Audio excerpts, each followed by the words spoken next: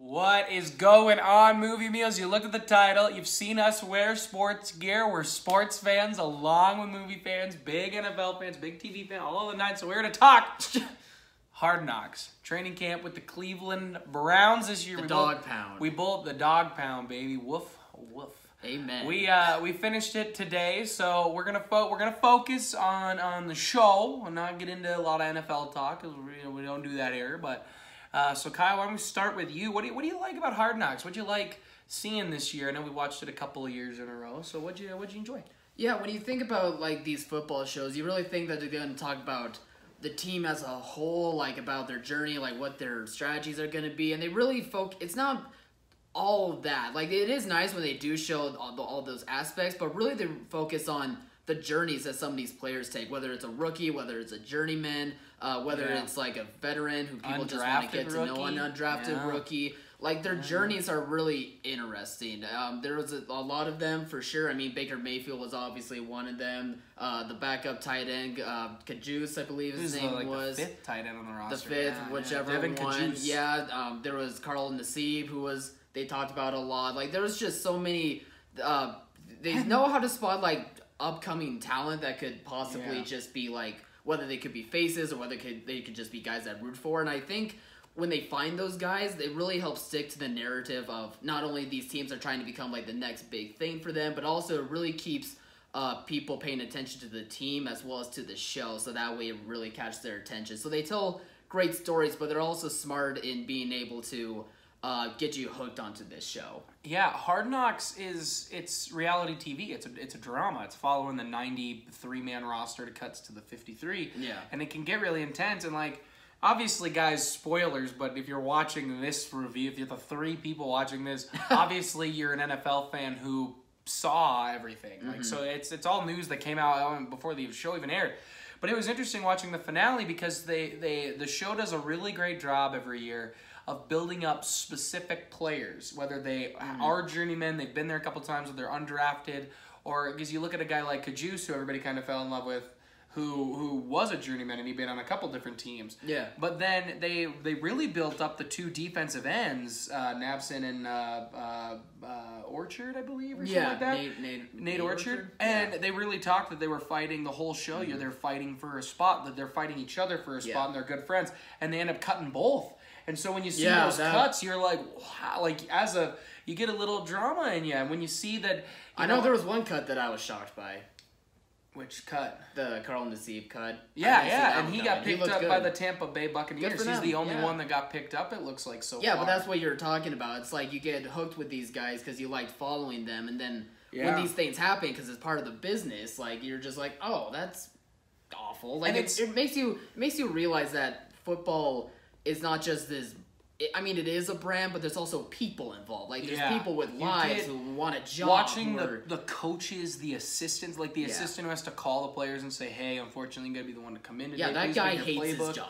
And then you get to see, like a coach like Todd Haley as an NFL fan. I've never been the biggest fan of Todd Haley. I like him a little more than I used to because of watching the show and seeing his personality. So, and there's... Like, I love seeing... I mean, I don't love it because these guys are losing their jobs. But when you go see those cuts, like, it's real. It's real emotional. And then in past, they've had really intense ones where people have, like, freaked out or really broken down, or people who have gotten on the team that didn't think they were going to make it, and they break down in tears. And you see... in this one, when they really did build up Devin Kajus, the player, the fifth or fourth string tight end, and he took it so humbly that, like, when I saw that, I was like, man, this is a guy to live by. This is a role model to live by because he is struggling. His dad is struggling with medical issues, and you can tell he could use the money he would make being on an NFL roster to help his dad and everything, but you understand that it's a business, and maybe he got hurt a lot in the show, and, he was always struggling with injuries, so but it's hard. It's hard watching those, and you see him at the end, and he's like, Dad, look at the ocean in Cleveland or the lake or whatever, and it's just it's brutal. It's a good show. And Hard Knocks does a really great job with this. Yeah, it does a great job at balancing how, like, these upcomers or these guys that you need to keep an eye on for a roster spot, but they also know how to highlight their stars. I mean, like, Jarvis Landry was a perfect example of that. They knew how to highlight him. Like, he was a really big importance to this team. Like, you can tell, like, they want this guy to be a true leader. Yeah. Tyrod Taylor's the same way. Not to, like, the level of Jarvis Landry, like, in terms of personality, maybe, but you can tell, like, with the changes that this team has made, thanks to Hard Knocks, like, they have a certain focus that they want to go on, and I think they were able to highlight that with their stars. This show does such a good job of ending misconceptions. Like, back in the day, you hear stories of NFL rookies and stuff getting really hazed and things like that, and a lot of these shows, there's, like, hazing, but it's like they bought dinner for everybody, or they were duct taped to the goalpost, or they had to live in an RV together, and the rookie had to keep snacks or something. Like, so it's real interesting to see all that, but it also gives you an in-depth look at, like you were saying, like Jarvis Landry, and the speech he gave on this team that struggled, and you wouldn't get that with Hard Knocks. Some other teams, as I had mentioned before, do mini versions of this, but never really show that much. It's really just them talking about the season, but this really gets into it. You get to meet a lot of the wives. Like, when you see, like, the fourth-string rookie quarterback that you know wasn't going to make the roster, but you see his wife... I ended up rooting for him. I was, too, and when his wife breaks down... Better than Drew Stanton, that's another conversation. Well, I'm guessing he made... I haven't looked, but I'm guessing he made the practice squad. Yeah, he made the team. No, not Drew, the rookie. Oh, okay. I'm guessing he cleared waivers and made the practice squad. So he's probably still working with Cleveland. Hopefully he can work his way up to being there. But that's what I really love about the show. And I know that Amazon did the one with the Rams where they followed, because they were like, instead of we're going to follow the whole season. And I don't think they've done that since. I don't think Amazon did a series after that. There was the Dallas Cowboys one, I thought. Or was that last year? Yeah, I thought it was last year.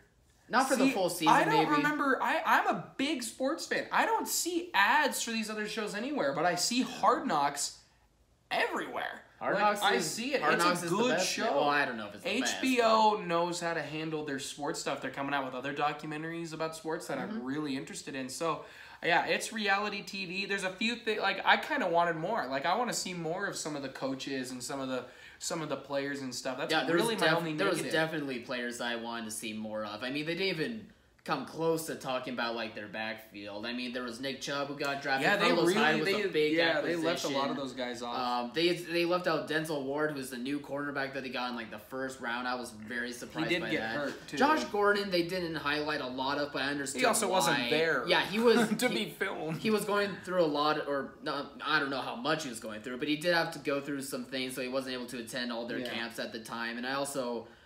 think that personally he probably didn't want to be involved as much, since he is trying to didn't want all that attention on him. Yeah, so and that makes sense. So like him makes sense. I do wish there was more, but I get it. Yeah, I'm with you there.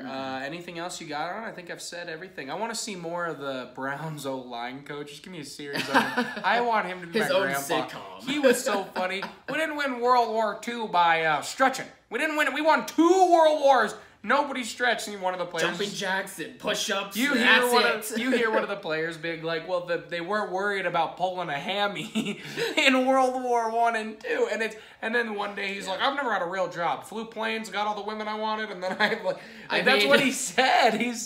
He's like, I got all the girls, all my friends were like, oh, what's going on? And then I went right into football. And you're like, this guy, I want this guy to just tell me stories, and I just want to hang out with him. Just tell me everything you know. Show me more of that. But yeah, that's all I got. You got anything else? The one more thing about Hard Knocks I wish they do address as well. I kind of wish that they did a little bit more of the behind-the-scenes stuff, like when it comes to the coaching staff or how they plan things out. But that's also kind of top-secret stuff, too. So that may just be a personal gripe I have, but it's an understanding. Because I really they do it a little. Like, they did show the coaching room butting heads every once in a while and just going through the motions, but it felt like it was just filler to go from one storyline to the next. Yeah, it's really interesting to see how they talk, and so I get that. Yeah. And it's really interesting to see sometimes how the players and the coaches talk. Like, they show that a bit too. Like, guys, I'm gonna act it out. Pretend you're a coach. This is sometimes what'll happen. So I'm gonna go off camera for a second. So you'll hear this or something. You'll hear like, oh, come in, you're the coach, and you're like, hey Alex, and then I sit down and you're like, well, we're letting you go, unfortunately. And I'm like, oh, all right, hey, it was a pleasure. Thank you for the opportunity. Right. And then I think like.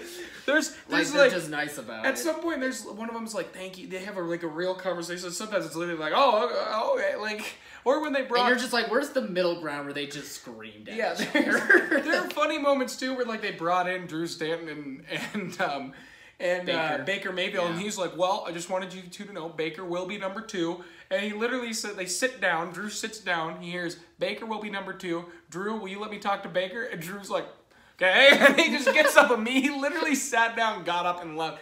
And it's just, it's kind of funny moments in the way that they talk to each other.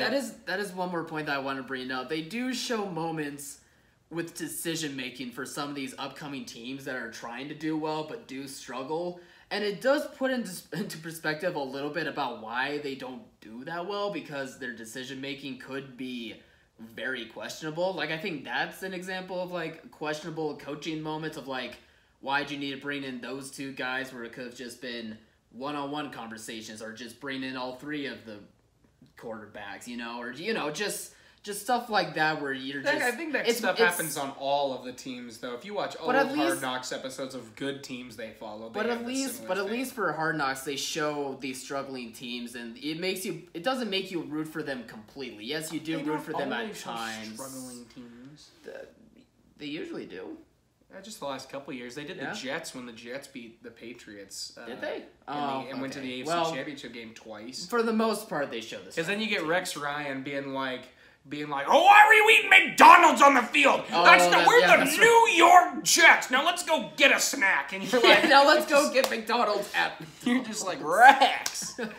But no, I do get what you're saying. There are some, but I think they're kind of funny. I think they're funny. Oh, they're funny, but it also just gives you that perspective, that behind the scenes. And stuff. I like when you see Hard Knocks does a good job showing you because it's all about training camp. When one of the players is like, I wanted to change it up, so the coach puts on jazz for Myles Garrett. And then you just hear all the coach stuff finally being like, turn that off.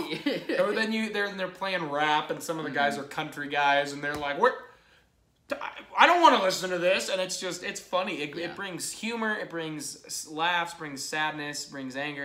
It's a really good show, and HBO does a really good job. And HBO allows them to really captures what happens in the locker room, because they don't have to censor out the swearing and the things they talk about and things like that. So I really enjoyed it.